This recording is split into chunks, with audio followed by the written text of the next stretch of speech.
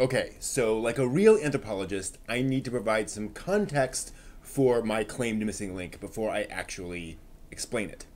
Back in the 1960s and 70s, mecha anime were simple episodic anime series about a boy given an absurdly powerful giant robot and defeating a new giant monster every week. Pretty simple. Then, in 1979, Mobile Suit Gundam came along and changed things. Mecha were now realistic pieces of military hardware, piloted by three-dimensional characters in bloody, complicated wars that felt more like Vietnam than G.I. Joe. The mecha genre then quickly split into two neat subgenres. Shows in the old over-the-top style were now Super Robot Mecha, while the gritty shows were now Real Robot series. But, like most innocent characters in a real robot show, this didn't last. In the mid-90s, shows like Neon Genesis Evangelion and Martian Succession Nadesco subverted and parodied both Super Robot and Real Robot tropes. And then in the past decade, shows like Gurren Lagann and Darling in the Franxx began integrating three-dimensional characters and gritty storylines into shows with the over-the-top fighting and mecha designs of the Super Robot genre. These days, that simple subgenre division isn't so clear. Okay, all this is pretty well known, but there's one important show in this evolution that never gets talked about, in my opinion. And it was made by the creator of Mobile Suit Gundam, Yoshiyuki Tomino. That show is Overman King Gainer from 2002, and I'm not the only one hyping this up. Tomino himself stated in an interview that he intended Overman King Gainer to revolutionize the mecha genre.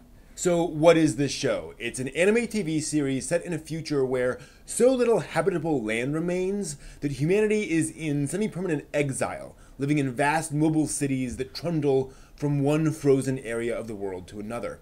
And of course, some areas are more dangerous than others as governments vie for control and power, thus leading to mecha fighting each other. The protagonists are members of one mobile city who rebel against this system and set off for their ancestral homeland. They hail from all across the class spectrum, from a preteen princess struggling with her duties to an esports champion turning his skills to piloting a mecha. Yeah, in 2002. So this is clearly a real robot premise. It's high concept and deals with real-world issues.